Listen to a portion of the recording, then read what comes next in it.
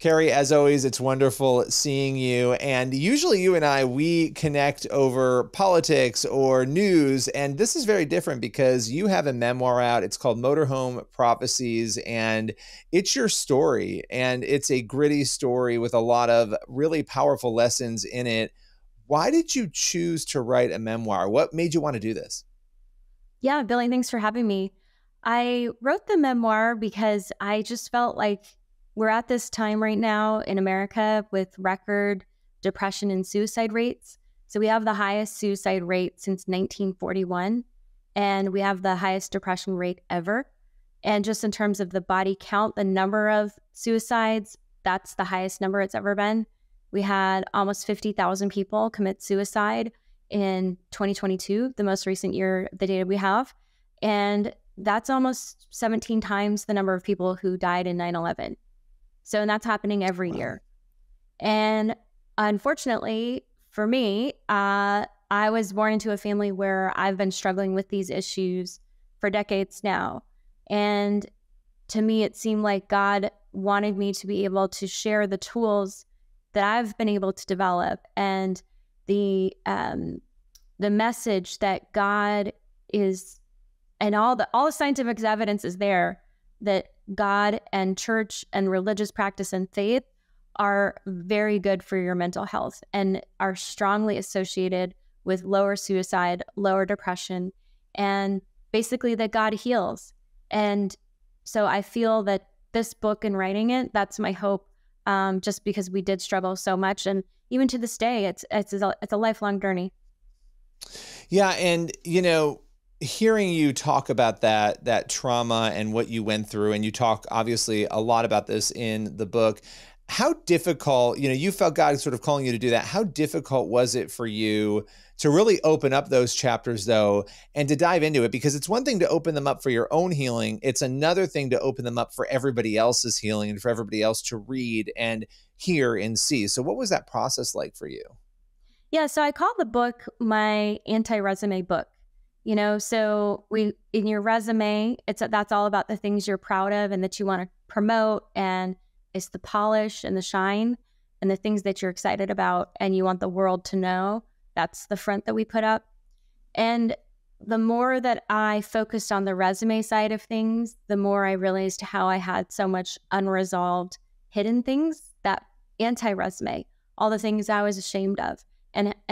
Because I was in so much denial about that and focused so much on chasing that resume, the anti-resume eventually, the shadow resume, if you will, kept growing. And I eventually landed in the hospital 7 times in 2019 from fibromyalgia and then allergic reactions to drugs they gave me trying to treat the fibromyalgia. So it was just a lot of compounding issues because I hadn't dealt with the anti-CV stuff. So for me, I saw how important it was to deal with these things.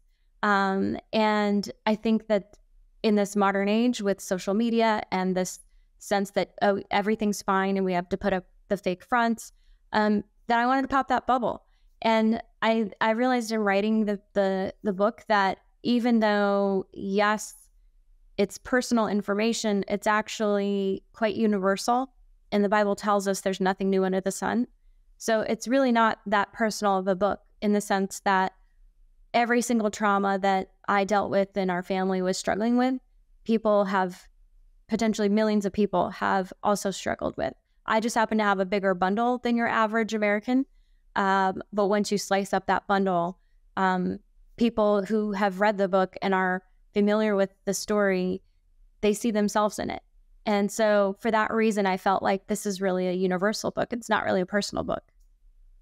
Yeah. And, I love that you said that because everybody has a story, right? And there are different levels of trauma and issues that people have experienced. But take us through a day in the life of your childhood. And I know that's a complicated question, but, take us through what it was like maybe on any given day, the context, just your home life, your father. Give us some insight. Yeah, so our life was constantly careening in and out of stability to instability. As I say, sometimes we were in a third world existence, and then sometimes we were in a first world existence. So it's hard to pinpoint any average day, because we did have houses. We were living in normal houses like normal people, but then we would be back on the road in the motorhome. So I have 7 biological siblings. So with my mom and dad, 10 people living in the motorhome, spending large chunks of time living in the motorhome with 10 people, which is not fun, especially when it came to going to the bathroom and the sewage management stuff. But we also lived in sheds and tents. And my mother gave birth to my brother when the family didn't even have a motorhome. We just had the tent. He was the brother just ahead of me.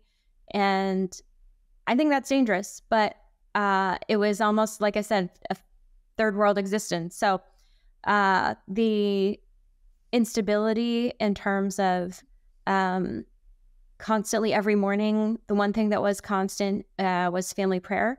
So we would wake up and we would be told by my dad how evil we were, how wonderful he was, how he had a prophetic call to save America, and how pretty much our sole existence was to serve him.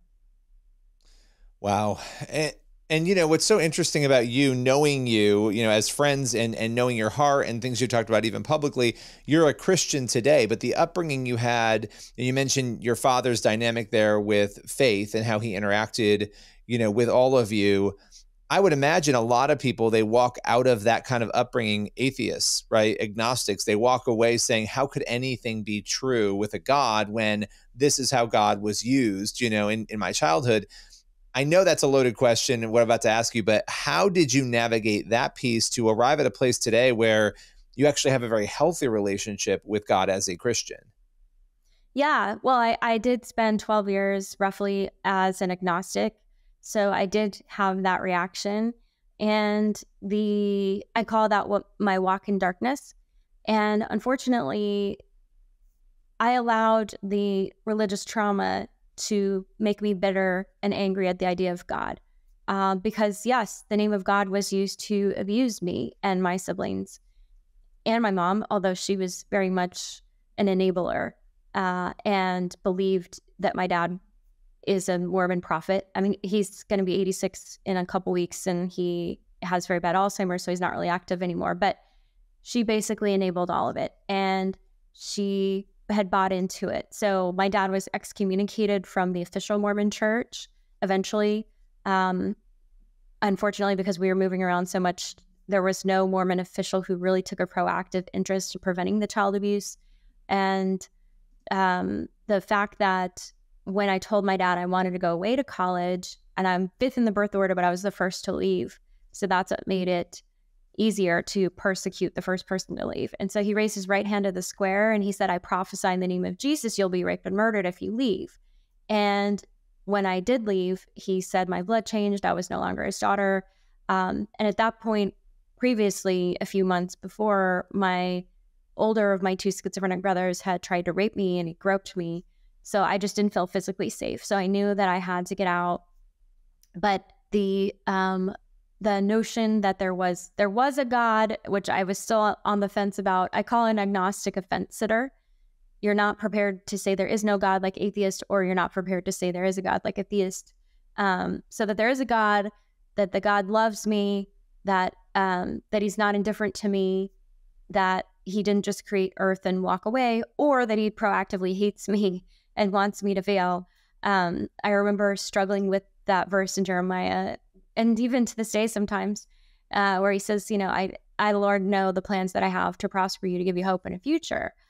I just felt like that verse was mocking me. And the thing is, I like to say with trauma, you end up compounding, and traumatic responses yield more traumatic reactions. And so having the childhood trauma from my dad compounded by other traumatic choices I made for myself, and to look back at the wreckage of my own choices and know that I was the one who caused that, but I was blaming the trauma.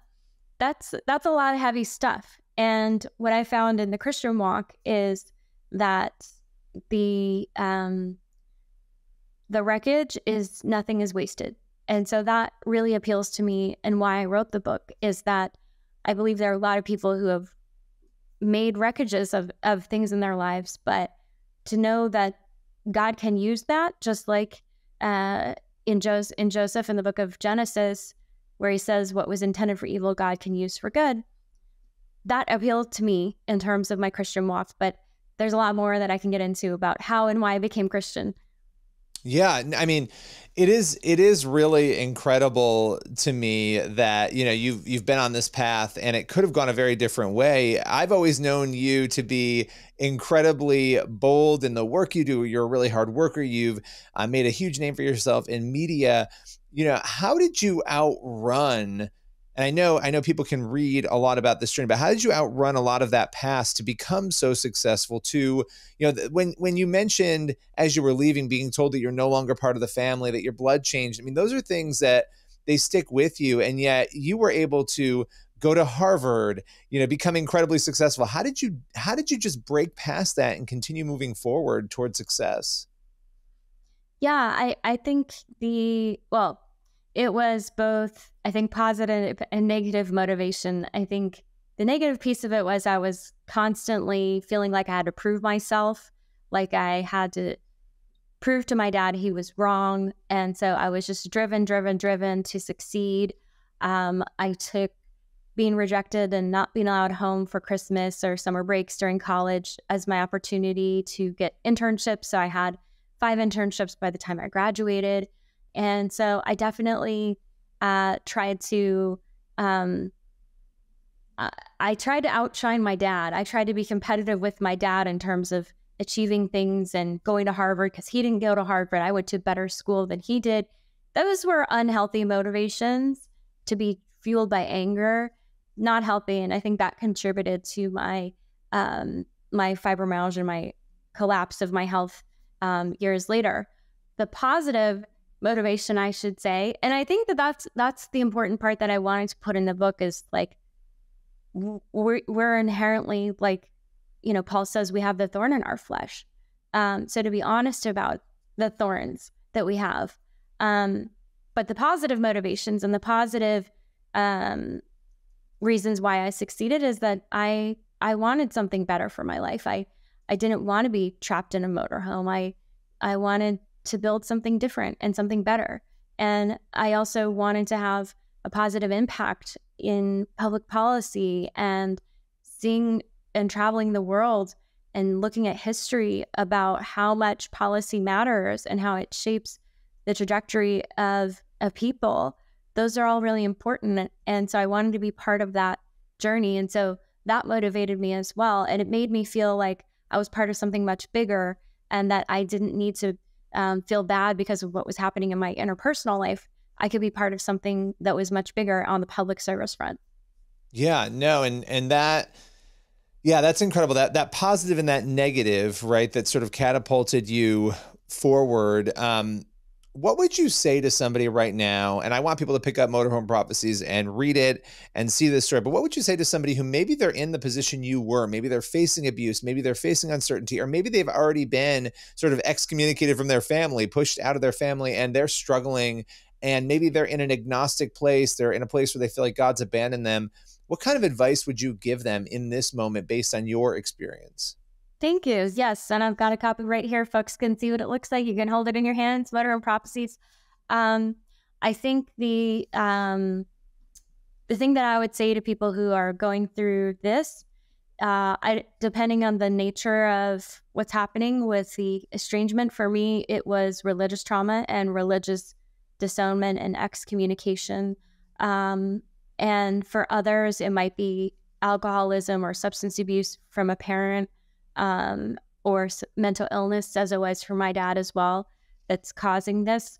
I think for me, especially on the religious front, one of the big takeaways that I want for people to know is that God is not religion, that even if you were abused in a religious setting, that's actually not God's will. And to learn that that is something to be separated, and something that you can develop a relationship with God yourself. And you don't need to go through the filter of a family member or parent. So if that family or parent has rejected you, you can go directly to the source of goodness. You don't need them as your intermediary. and you can find that sense of peace and you can find that sense of healing.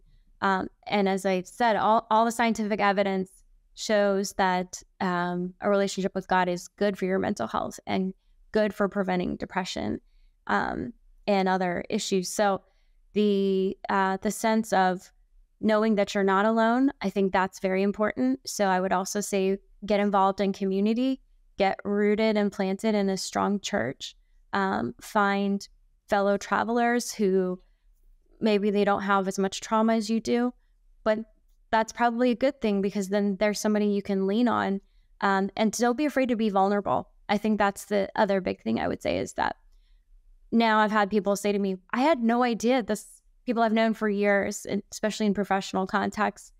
Wow, I had no idea this was happening or that you had this. And I said, oh, well, that was mission accomplished because I was trying to hide it, but in hindsight, I think I would have not suffered so much hardship and some stumbles along the way if I had been more open and if I had been more willing to share with others and to be vulnerable. And it's hard to be vulnerable. It's our nature to want to put the shield up and shut people out. So, but also knowing who to using, and this is a hard thing too when you're traumatized, to know the discerning who to be vulnerable with. So don't just share it with everybody. Like Jesus said, don't cast pearls before swine. So being discerning and deliberate about seeing the kind of life that you want and the people you want in your circle, those are the people you should be seeking out and being vulnerable with, not, by their fruits you shall know them. And I think they call it your picker, who you're picking. I wasn't listening to my own intuition and allowed that picker to get the GPS positioning off because I was so reeling in the trauma. So I think being more observant and discerning when you're going through this and not being afraid to be alone. I think that's another hard part for me that I found, especially in like dating context, that I'd rather date someone who was abusive and unkind to me than be alone. And that's not a good MO. So I think finding healthy people and good people, but also not being afraid to be alone in a healthy way.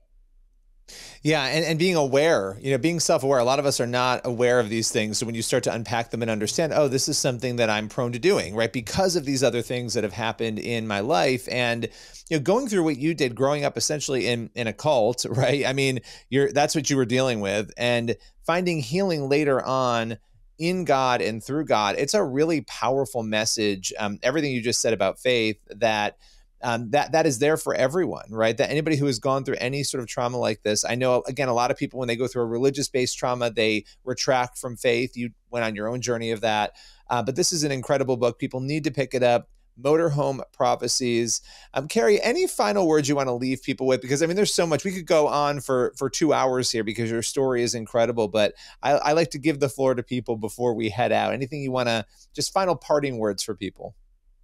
Yeah, thank you, Billy. And yeah, it's interesting, like you said, the subconscious, the programming that has happened with time, that you're being directed by your own emotions. And that's not from God. And that's something that I'm still unpacking and learning and struggling with.